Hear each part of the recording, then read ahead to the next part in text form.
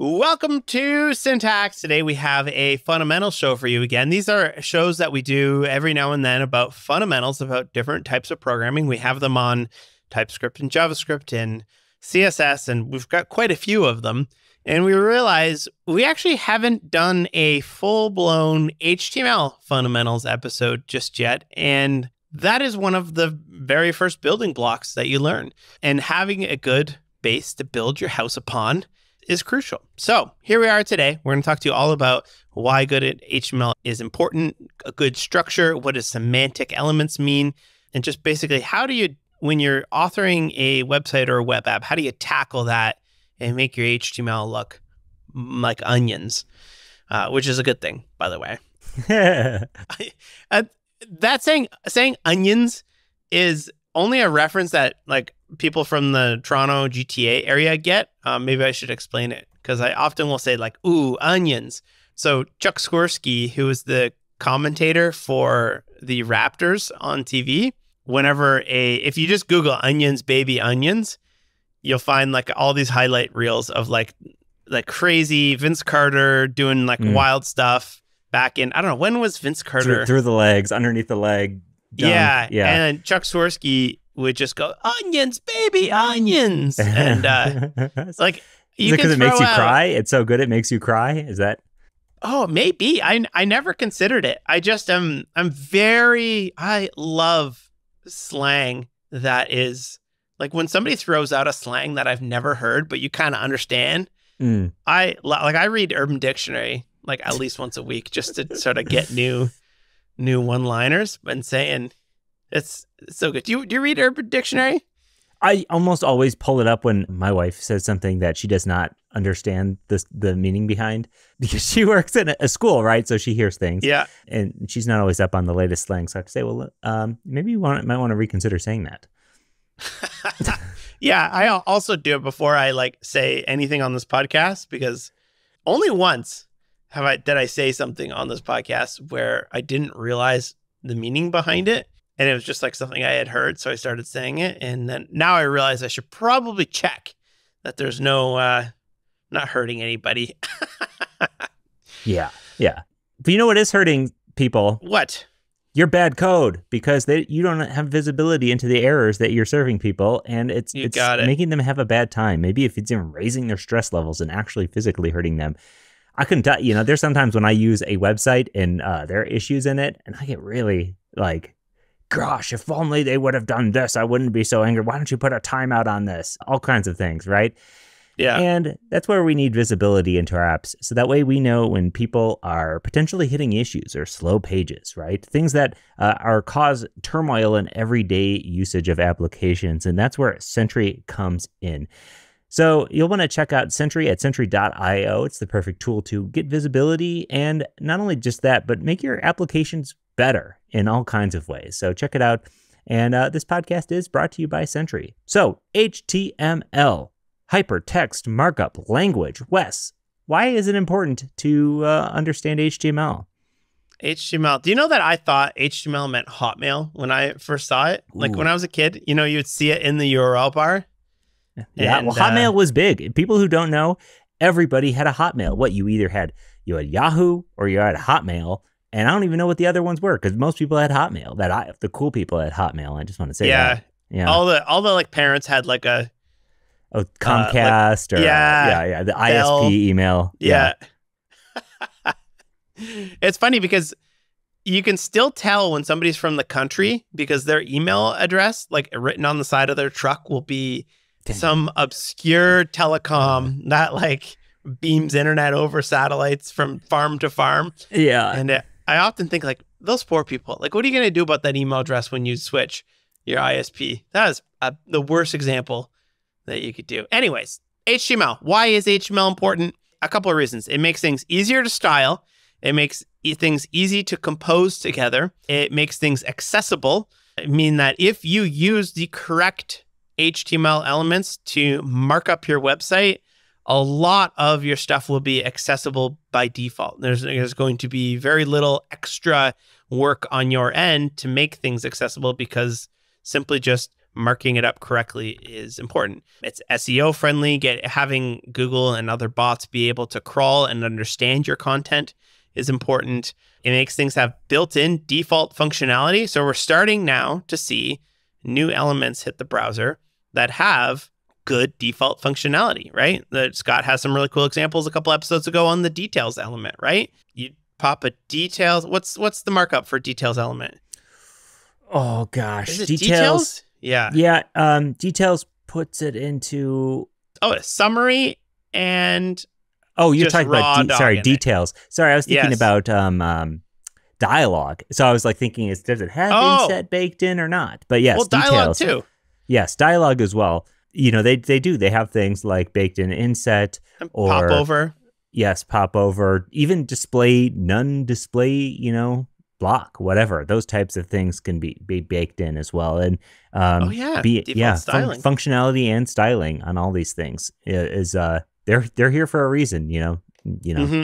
And even more important now that we're getting all of these popover and details and whatnot is that forms as well. These things are built on open standards.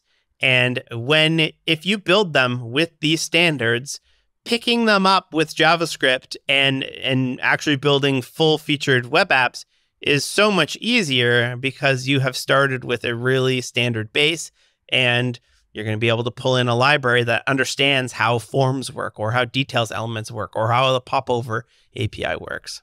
Yeah, and I know you said this in accessibility, but interactivity as well, whether or not, you're adding a click event to a div or something like that. I mean, there's all kinds of things that go along with that fall under the category of both accessibility, but also just general usability.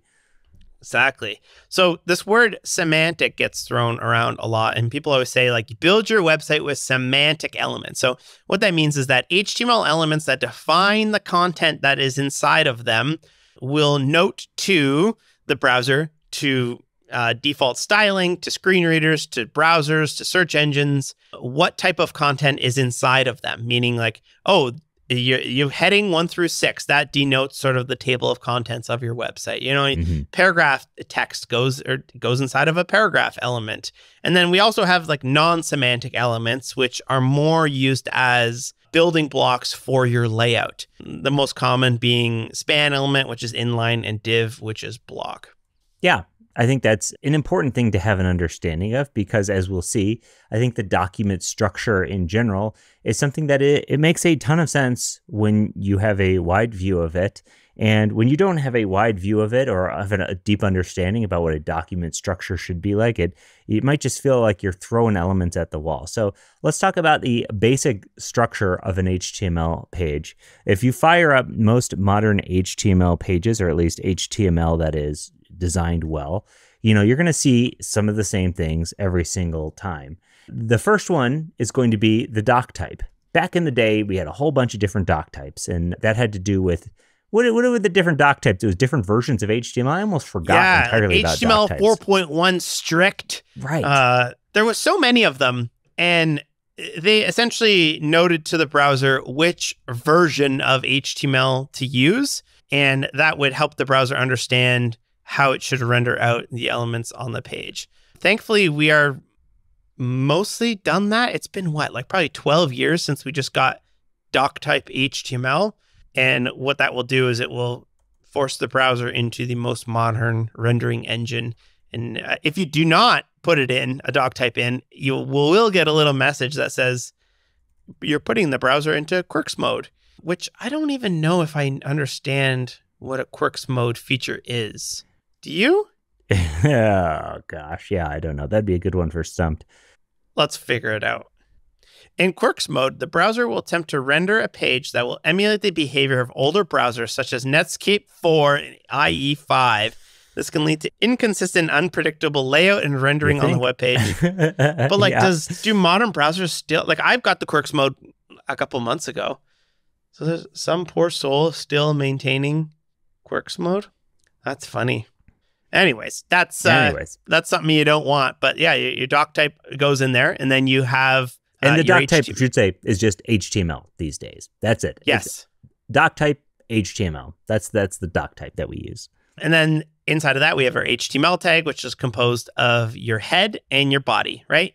The head of your document is not visible. By default, you can do some pretty funky stuff where you can display block on the head and make it content editable. I've done that TikTok twice now, and it always does super well because it's such a funny thing. But by default, the head of your document is there to provide metadata about the document. So what types of things go into the head, right? Often you'll have links to external resources like favicons, CSS, script tags. You'll have meta information for things like, I guess the favicon is meta, but also like theme open color, graphic previews, theme color. What else goes in there? Redirect tags. This would be a good stumped. Name 10 things that go in the head. Ooh, yeah. Let's not do it yet, but we'll wait for the next stumped. It's definitely something that, you kind of experience, you pick up what goes in there at some point. But the way I like to think about it, when you're thinking about HTML in general, it's oftentimes, if you're not super experienced with HTML, it's important to think about like an HTML file as like a document or a file. And like you said, the Doctype first declares what type of file we're working with. The HTML tag says everything inside of here is going to be the HTML we're working with. The head is saying like, this is the metadata. This is the information about the document. And then the body is the contents, the stuff you see, the visual things. So after we have our head, we have our body. Our body contains any number of elements inside of the body. And the typical structure for the body inside of there, and granted, you can throw a div immediately following the body or divs left and right. Div is just kind of like a blank element. But inside of the body, a very common way to lay out your application is to have a header tag and then have a main tag and then a footer tag. Now, the difference between the three of those is kind of interesting. The header, by default, if it's in the context of the body, as in it's not inside of a section, nav, main, article aside, if it's just inside of the body and not inside any of those, it's considered to have a landmark of banner, as in this thing is the main header. That contains typically a logo, a navigation and such. And the browser will understand that if you put a header at that level, it will most likely have those things.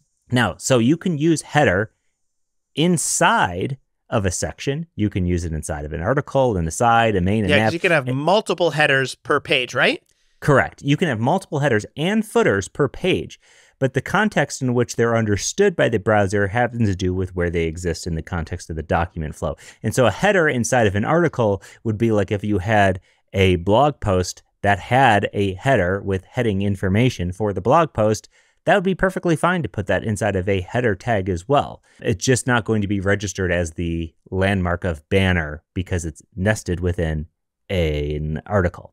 Now, main is actually, unlike header and footer, you can only have one main tag, and you should only have one main tag.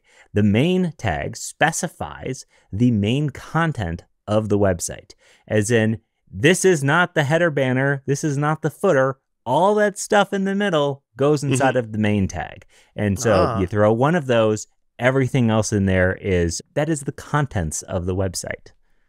Interesting. I don't think I knew that having a single top-level main tag, and I assume you can still throw a div around it if you want. Oh, yeah. Like around the whole website for styling reasons. There, yeah. Okay. But I'm on the W3C ARIA documentation. It says when only one main landmark is on a page, a label is optional, meaning that you can tab to it and the browser will understand that this is the main content for the page. However, it does say you can use multiple, but you must then label them with ARIA label by. Main tags? Yeah. I saw NPN said you only use one.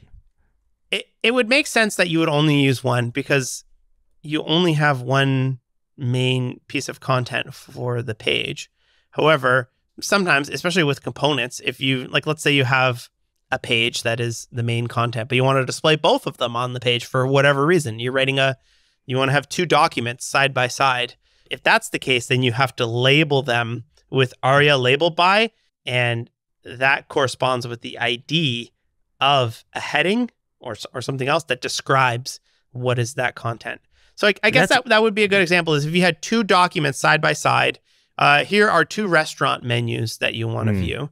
You could say, here's the restaurant menu for McDonald's and here's a restaurant for Burger King. It's interesting because MDN says you mustn't have more than one main element that does not have a hidden attribute. Oh, so interesting. Yeah. Main is kind of it's definitely newer in the context of the history of HTML, but definitely it's typically just pretty much used as, here's the section where all your stuff is, and that's where you want to use it. Yes. Next up, we have the nav element. And the nav element, as you can imagine, specifies that this is going to be a navigation, a grouping of links. Now, one thing I always wonder about this, me personally, Wes, is when you have a nav, do you need an ordered list with list items inside of it? And typically you do see that anyways, right? People still define the navigation items as a list inside of the nav tag. But the nav tag is really just there to denote that this is going to be navigation for your website. Now, does that mean this is going to be the main navigation? No, not necessarily. In fact, in an example on MDN, they have a nav tag around their breadcrumbs, which is just breadcrumbs are a series of links to show you how deep you are in the nesting tree. So nav tags, doesn't have to be used once. This is interesting. It says typically the footer element often has a list of links that don't need to be in a nav element. I find that to be curious as why that might be, but hey, that's what MDN says. Interesting. Okay, so the question of, do you need a ordered or unordered list inside of a nav tag? The answer to that is no. You can put whatever you want. However, I don't feel good about simply just throwing anchor links inside of a nav tag because it is hard to style. And if there is a situation where there is no CSS being applied, either it breaks or it doesn't load or whatever, it's just jams all the links together. And sometimes you even run into the thing where there's no space between each of the links and it's hard to read. So I much prefer a unordered list of links. If it is unordered, I guess you use an OL if it was like a table of contents. And then I put an LI, and then you throw whatever you want inside of there, divs and links, so that you can style it however it is that you're looking. There can be more than one nav on a page. It says that if you do have more than one, then an ARIA labeled by can be used to promote accessibility. But yeah, you can have more than one nav per page. Typically what you're going to see in typical websites is a header with a nav inside of it. Potentially that nav is a mobile nav, hamburger menu type of thing deal as well. But so nav is not a use once only kind of thing. Here's a question. I'm just looking at my own website, and I have a header element, and then I have a nav element, and because of styling reasons, I put my H1 tag inside the nav element. Mm-hmm. That doesn't make sense. Is that wrong? What do you think? I don't think that necessarily matters, so to say, because heading tags kind of exist in their own hierarchy, where the heading tag is being read as like a outline, which we'll talk about in just a little bit. So I think maybe we could use maybe a tighter expert's opinion on that in that regard, but I don't see why that would be a problem. In fact, there's even an example here on MDN with an H2 inside of the nav. So I don't see that as being a problem myself. I'm fine then.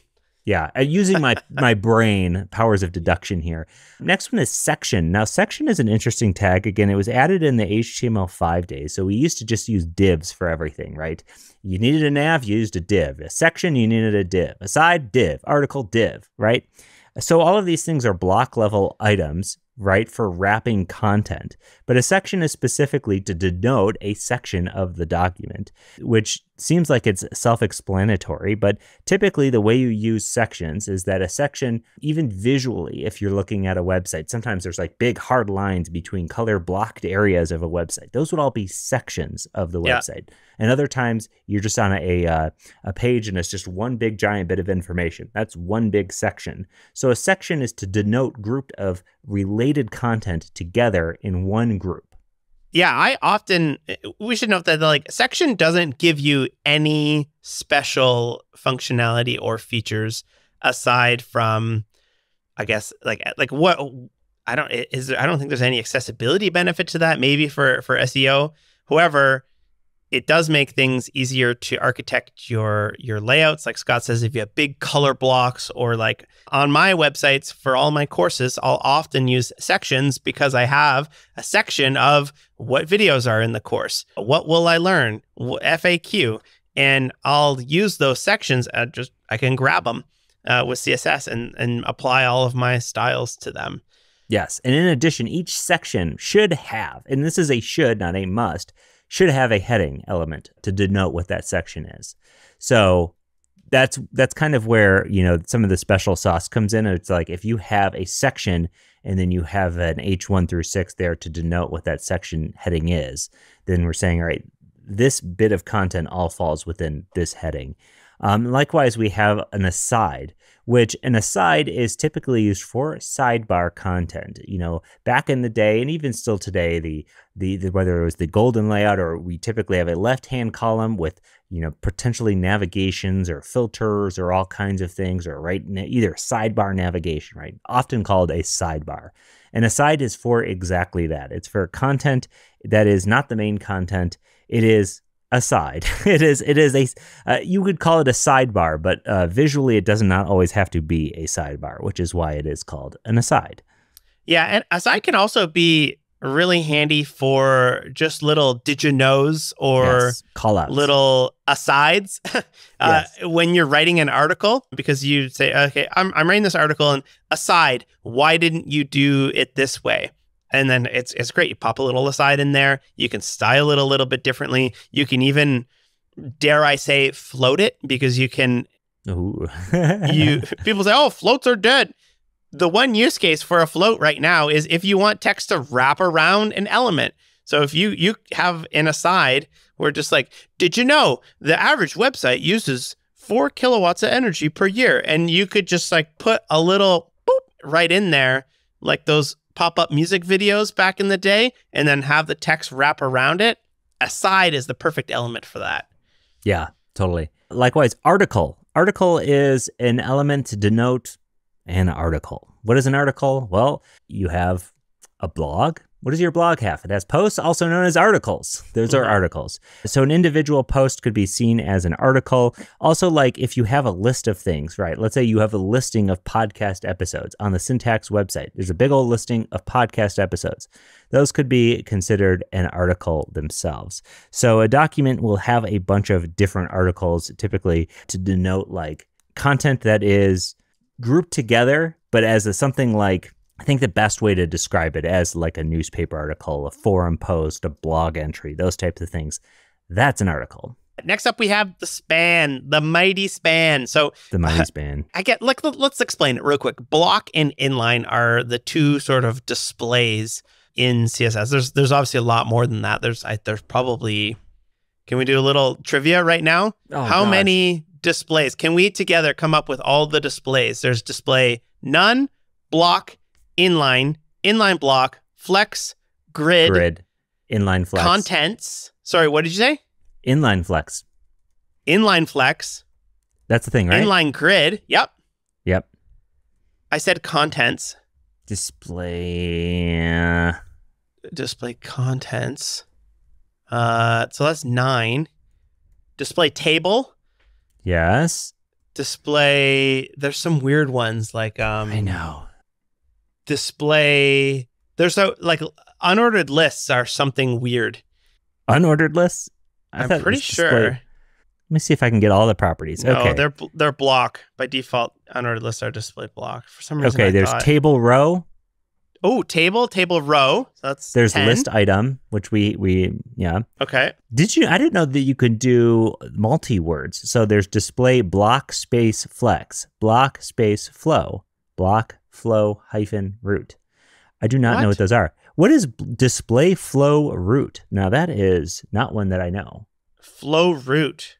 Oh, interesting. Okay. So Wes, it seems like the multi-word syntax is to be sure your layouts work in older browsers, you may use the single value syntax. For example, display inline space flex. would have the following fallback of inline hyphen flex. So the inline hyphen flex is the older way to do it, and the newer way to do it is with multiple values of inline space flex. Oh, really? Really? So, yes. Did not know that. Hey, we just learned something major So here. display block space grid is the same as display grid, but display inline space grid is the same thing as display inline grid? Correct. Yes. Oh, I didn't know that. I did not either. Welcome. Very rarely, but every here. now and then I need an inline flex, and I'll just use inline dash flex. So now you can use multi-keyword. Yes. Wow. And by the way, flow root, which is interesting. I've never heard of flow root. The element generates a block box that establishes a new block formatting context, defining where the formatting root lies. I don't know. I don't know what that mean? I don't know. The element display flow, the element lays out its corresponding or its contents using flow layout. If its outer display type is inline and it's participating in a block inline formatting context, then it generates an inline box. Other than it generates a block container box. Okay, those are words, right? Those are words, right? Those are words. Wow. Flex and grid containers are defined by an element's display. These are similar to block formatting context, but there are no floating children available inside the flex. Yeah, it's there. It's there. Who's using that, right? Wow. If you're using display flow, let me know. I want to hear all about why you're display flow or flow root, which actually it looks like they're not. I would have figured those were like old properties that we're not using anymore, but it was added to Chrome in 2017. So it's not super old. Added to Safari in 2019. Oh, here, can I use comes in with the reason why you might use this. It provides a better solution to the most use cases of the clear fix hacks. So it's when you're using floats and things are taken out of the document. It's a fix for clear fix that we used to have to do. Interesting. Yes. Cool. Well, I think we got them pretty close. I think the only one we didn't hit was the flow root one. And then there's a couple other like internal ones like display table caption and display Ruby text, but that's internal. That's not something you use in CSS. Word. Cool. So, hey, what were we talking about before we started playing games? Spans. When do you use the span versus a div versus a paragraph tag? Why do you use a span when you have a div and a paragraph tag? Yes, because span by default, their styling is inline, meaning that it does not break onto a new line when it creates itself. So if you want to wrap a couple words or you want to wrap something without disrupting the flow of the document, then you use a span. And also, of course, you can change those types of things in CSS, but it's really nice just to know when I see a span, I know that that is only there because it will, A, is going to not break the layout, and B, is probably being picked up in CSS to add a highlight or something like that. And even in that case, I used to always throw a span around to highlight stuff until I found out about the mark tag, which is intentionally meant for highlighting elements. Yeah, and speaking of that, if you find yourself wrapping things in a span and then immediately throwing a display block on it, chances are it should just be a div or maybe even a paragraph tag if it's paragraph or text. If you're finding yourself wrapping something in a div and immediately putting a display inline on there, you should probably be using a span. Span is the generic wrapper for inline content, as you said, Wes. So, you want to know a little trick I came up with the other day? CSS, if you have a block element and you want to keep all of the blocky attributes, meaning that it breaks before and breaks after, it can take a width and a height, it can do all of that stuff, but you don't want it to span the entire width because block elements by default will go all the way across width-wise. You can put a width min content on it and it will suck to the content, but not give up all of that like clear before and clear after. So grab a display block element, give it a width of min content, and then pop a background on it. And you'll see what I mean in that it will simply just apply the styles to how wide the content makes it, but still not break before and after. Word. Hot tip right there. And also hot tip, figure and caption. People don't use figure and caption all that often for I don't know why, but they don't. Figure and caption are a way to do it like a self-contained image, illustration, diagram, code snip, and caption. And so, again, this is not necessarily that important, but it gives semantic meaning to these elements. And if you have something that is, let's say, a picture with a caption on it, right? That seems like a perfect opportunity to use figure. It's fig caption, which I always found to be weird. It's figure and fig caption instead of figure caption, or just caption. Right. Why they abbreviate fig? That's a great point. I wonder why that is the case. And couldn't it also be just caption? Anyways, caption. It was too long ago that it was added, so there is a caption tag. Wait, why is there a caption tag as well? The caption tag is for a video element, is it not? Caption element specifies track tag. It's for a title or for a table. A caption specifies the title of a table. So caption must have already existed because it was in Chrome version 1. Yes. This has only so that's why they did fig years. Caption. But they should have still done figure caption. I think so. Yeah. Maybe too long. I'm okay with it. But I love the figure tag because it allows you just to make a nice, tidy bundle. Sometimes you throw an image, and then underneath it you put a paragraph tag that describes it, and then I gotta put those things together because I want to put a border around it. Oh, okay, throw a div around it. Oh, what do you call that thing? Image container. It's called a figure. I love it. Yes, use it a little bit more often. Same with Fieldset in Formland. I know I'm getting hell of myself. Yes. Fieldset is so good because you can give it a Fieldset. What's the description of a Fieldset? A legend. So that you can give a little description. Almost always I don't use that and I just strip off all the Fieldset styles. And I use it because it allows you to group together a whole bunch of inputs and labels that are not necessarily grouped together. And then you can disable all of them at once with the disabled attribute. Yes, I know. Fieldset, super underutilized, and it's an ancient, it's been around forever. It's a classic HTML element right there. Let's talk about order list.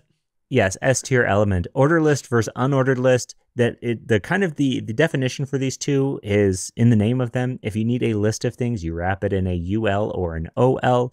OL is for things that have an order to them. 1, 2, 3, 4, 5, 6, 7, A, B, C, D, whatever. It has an order. They go in that order.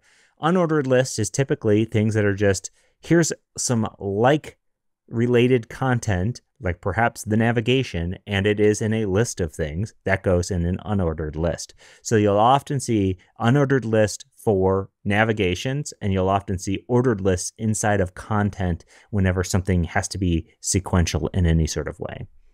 I love just going through the list of elements on MDN because I find all these ones that I didn't know about, or maybe I learned about it. Do you know what the DFN element is for? I feel like this is one of those ones we hit and stumped at some point. DFN. I feel like it is. My brain is not working this morning. No, tell me what DFN is. So if you have, it's a definition element.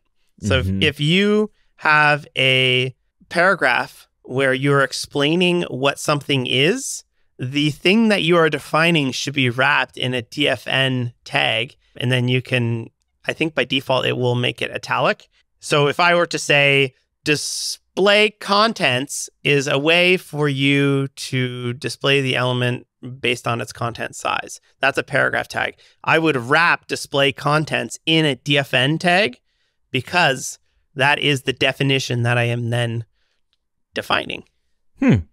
Yes. And likewise, there's a lot of funny, weird things. Like there's a time element for when you have date time, and then it has a attribute on it, date time, that passes a date string. So that way, the browser knows that it's a date. There's so many little HTML elements. And I strongly encourage you to specifically, and we'll have a link to this in the show notes, to go to the MDN page where it's HTML and then element. In fact, I'll even put it at the top of the show notes here, because this is a great place to just look. If you are looking to do something in HTML, this is a great list of really descriptive tags and what exists out there. Maybe you didn't know there was a time tag and you saw it on here, and all of a sudden, oh shoot, I have a time here. I could throw this in a time tag.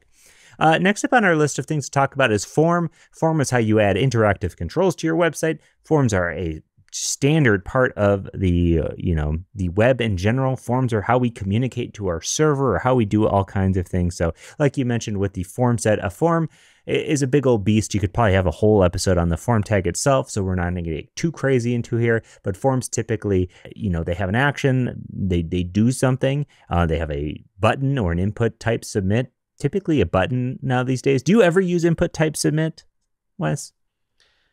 Input type of submit, yes. No, I don't, because input type of submit is very limited, and I much rather use a button with the type of submit, because anything can go inside of a button, and you can style a button so much more. Yeah. Whereas input type of submit is a self-closing element, and your options for styling it are a lot less.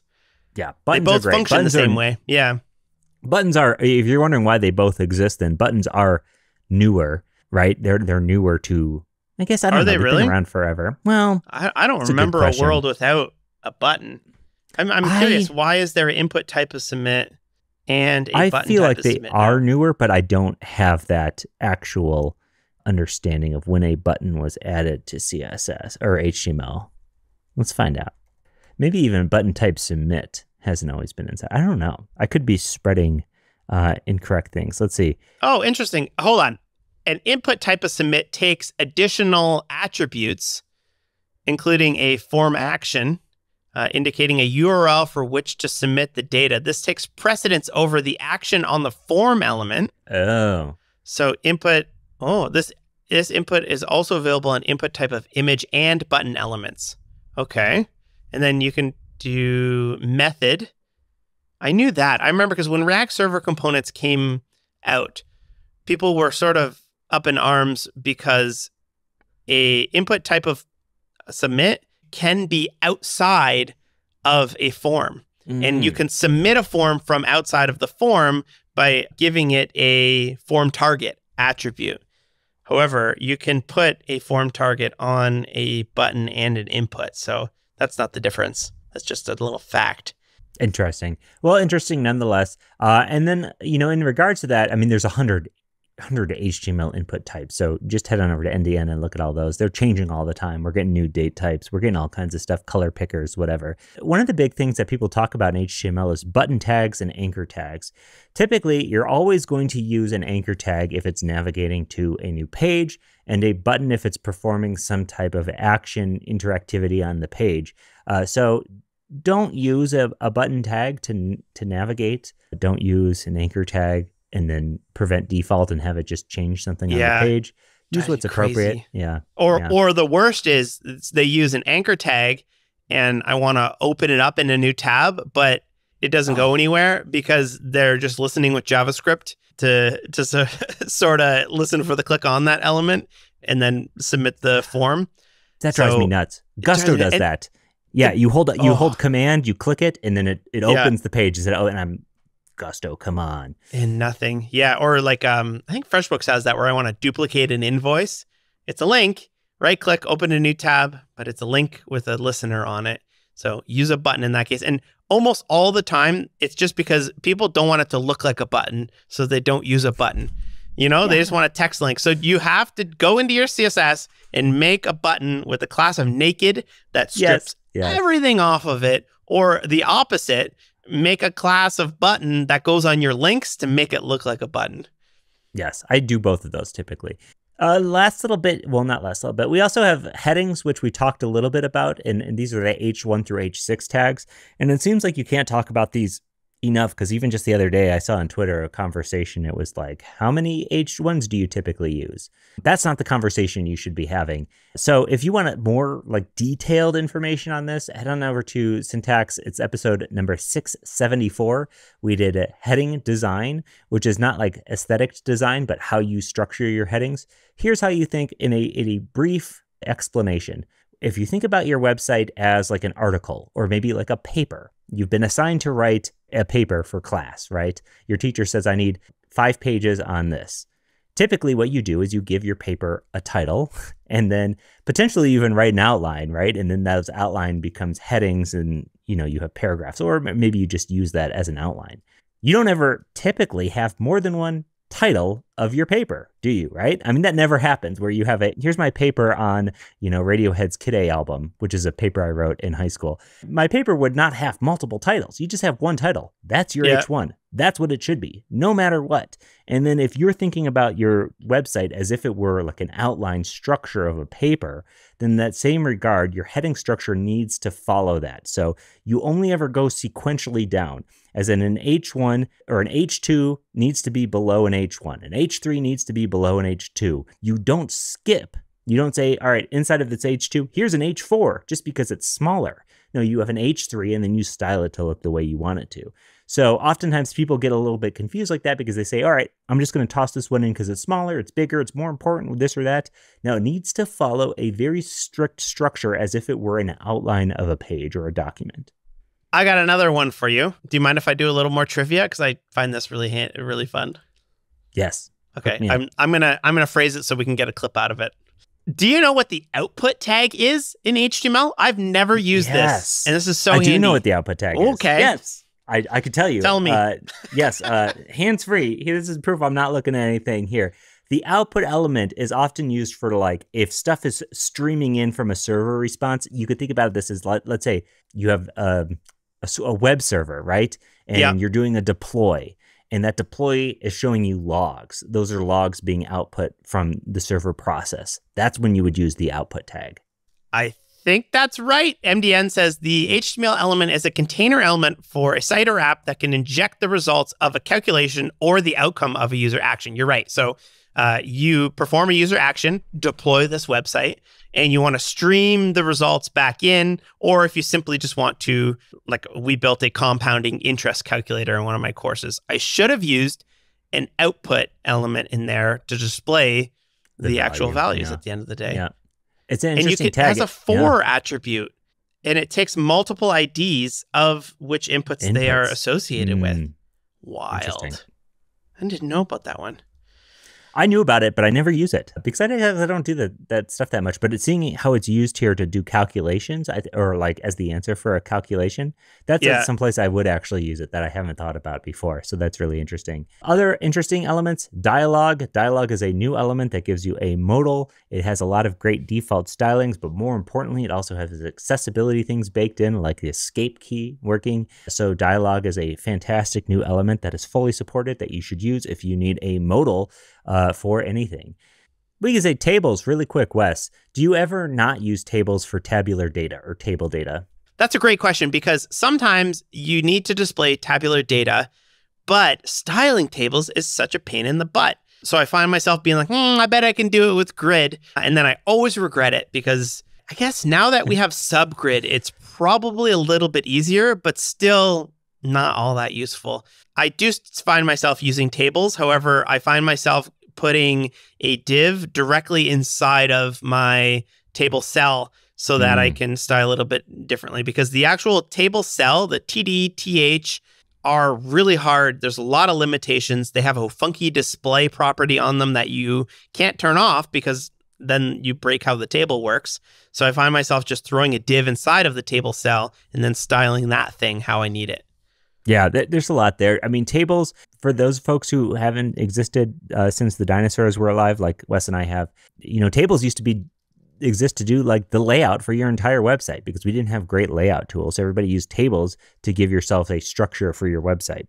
But tables nowadays are still handy for tabular data. They are hard to style. Typically, when I want to figure out a more complex table styling, one of the places I go for inspiration is Stripe. Their dashboards have the best tables. They're styled so well. It's great inspiration for understanding how to style a table and still make it look nice. So you can certainly use tables for this. I have seen people use divs. In fact, the Drizzle Database Explorer uses divs and display grid. So if you're out there and you're like, I want to see how somebody pro does it that way, the Drizzle Kit Studio, it does it and it works really well and it looks super nice. So you can do either, but typically you're going to reach for a table and then you're going to be Googling different table properties and CSS stuff until you get it to look nice.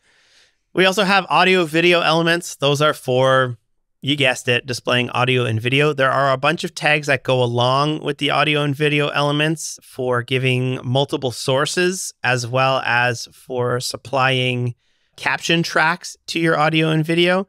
They are not amazing. By default, they work, but there's very little control over them.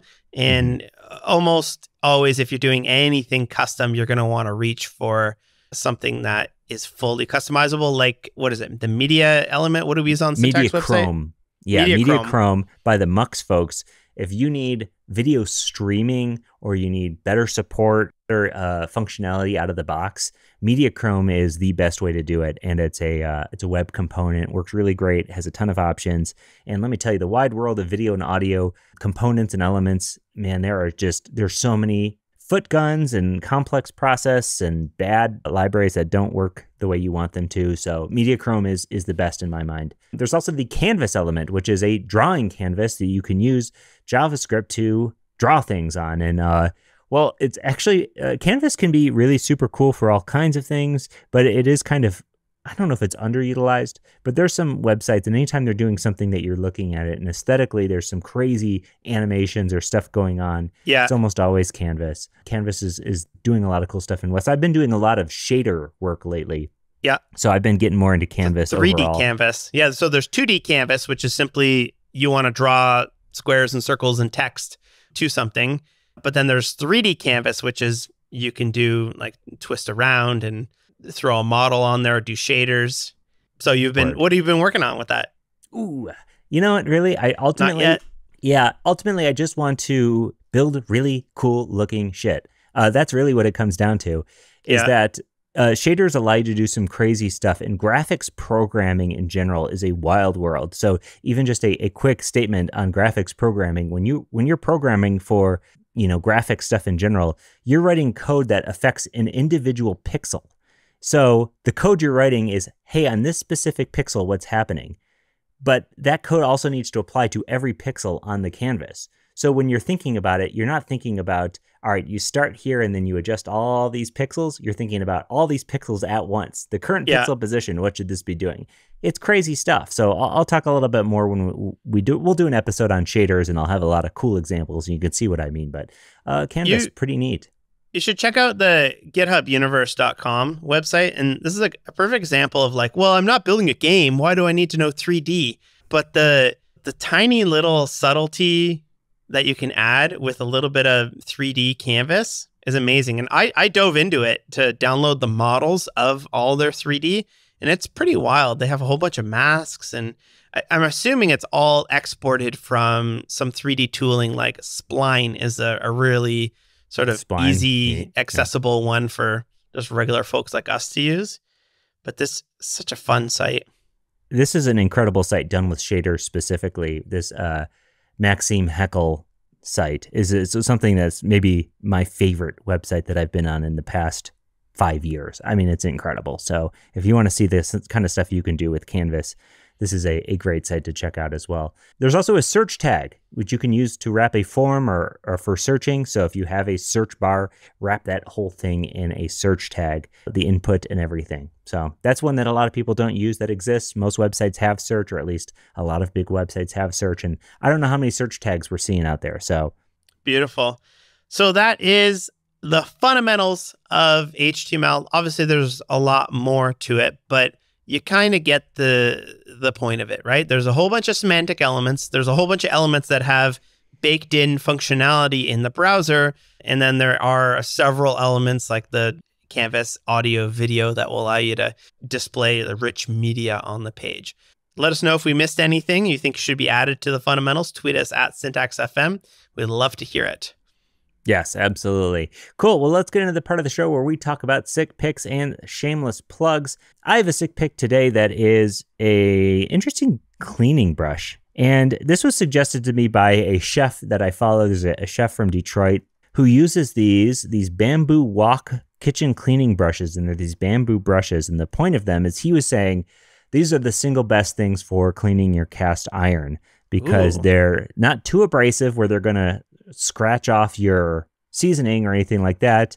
Yeah. But they're also hard. So it's not like you're using like a Scrub Daddy sponge or something like that. And you take this bamboo brush and you kind of like you're using a scraper or something, and it's not going to scrape off your seasoning. It like chips up anything that's baked onto the cast iron. Yes, and I was trying to use these on normal pans and stuff and being like, I don't know about this buy. This was kind of a weak buy because they didn't work very well. But then the very first time I used it on the cast iron, I saw the light. These things work very well. They're super cheap, $10 for 2. And, you know, it's bamboo, so it's going to, like, they're kind of brittle. They're going to break over time. It's not like a buy once thing forever. They're slightly disposable, but since they're bamboo, you can feel better about that, right? There's no plastic involved here. Yes, exactly. Yeah, straight up bamboo. So it almost looks like a green tea whisk for anyone trying to picture it. Yeah, I know. I saw these on Instagram after the chef did it, and yeah, I've been a fan. So yeah, check it out. Oh, I've never seen these before. Abrasives. I've been using carbon steel for almost 2 years now. I've been using cast iron for probably 15 years, and it's so nice to be able to use abrasive cleaning things and abrasive spatulas on this type of stuff. That's so good. I just re-seasoned my carbon steel pan the other day, and it's quite the experience, but well worth it. How do you get your seasoning off? Because I recently got a bunch of steel wool to re-season my cast iron because it's starting to chip up. I have never had one so bad that I had to I know the pros will dip it in electrolysis. So they'll throw it in like a bath. They'll throw a little anode in there and they'll hook up 12 volts to it and leave it for a while. I've never had one that bad where I really cared about it. I use soap on my cast iron pretty much every time I clean it, which a lot of people are scared of. And it's totally fine. My cast iron is in really good shape. I don't find I really need to strip it off. I just need to re-season as I'm starting to see the color change. You know, it's that nice deep black. And as soon as I start seeing some lighter ones, or if you go too far, a couple drops left on it start to rust, you know you need to sort of re-season it. And then I go through all the steps to do that. I was getting flaking of the after a period of time. Yeah, that's usually just burnt on carbon from the food that's being left over.